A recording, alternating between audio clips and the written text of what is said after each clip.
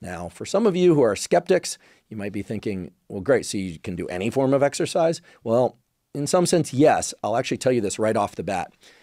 There are good data showing that if people do 6-second sprints, max all-out sprints on a stationary bicycle, followed by 1 minute rest, and repeat that 6 times, you see significant acute effects on brain performance.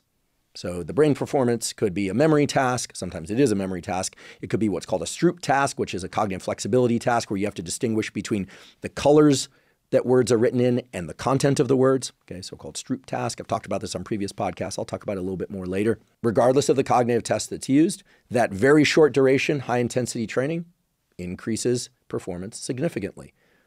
As well, 20 or 30 minutes of so-called steady state cardio, figuring out how fast you can run or row or swim or stationary bike for 20 to 30 minutes at a steady state.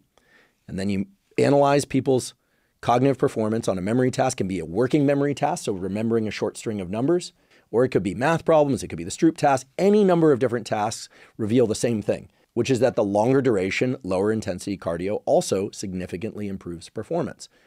Now, does that mean that you can do 6 rounds of 6 seconds of sprinting with a minute in between, or 20 minutes of cardiovascular exercise and get the same effect on brain performance?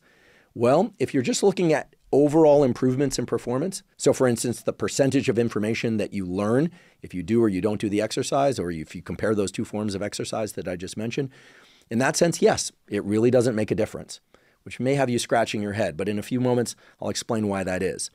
On the other hand, different forms of exercise, of course, impact our bodily health differently.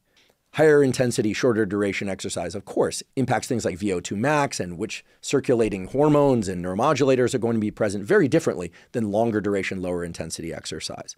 So too, if you have people do single joint isolation resistance training exercises, like a single leg extension or both legs leg extension versus 10 sets of 10 in a squat exercise, you're going to see very different specific adaptations at the physical level, at the bodily level.